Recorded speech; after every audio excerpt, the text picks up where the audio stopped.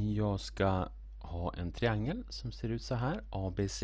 Där dras en transversal som är parallell med sidan BC.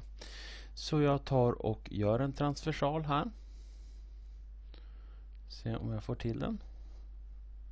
Så där någonting. Jag vet inte riktigt om den här blir skalenlig eller inte. Men det spelar ingen roll, utan det viktiga är att jag kan få ett grepp på hur den här figuren ser ut. Den här transversalen som den skär då sidan AB 8 cm från A. Så den här sträckan från A till parallelltransversalen är 8,0 cm. Och den skär den här längden A 10 cm från B. Så den här sträckan är 10 cm på det där sättet. Den skär sidan AC, den här sidan då, AC, 6 cm från A. Så den här längden där är 6,0 cm. Så.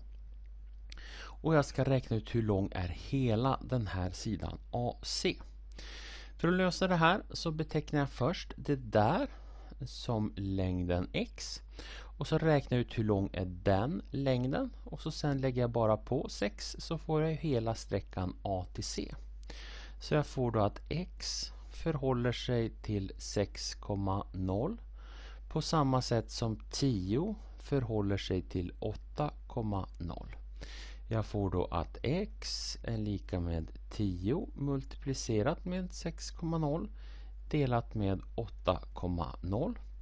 Och tar jag och beräknar det här så får jag det till 7,5 cm. Och då sträckan AC blir då blir ju den 6,0 adderat med 7,5. 6,0 adderat med 7,5 det är 13,5 cm. Så svar. Sträckan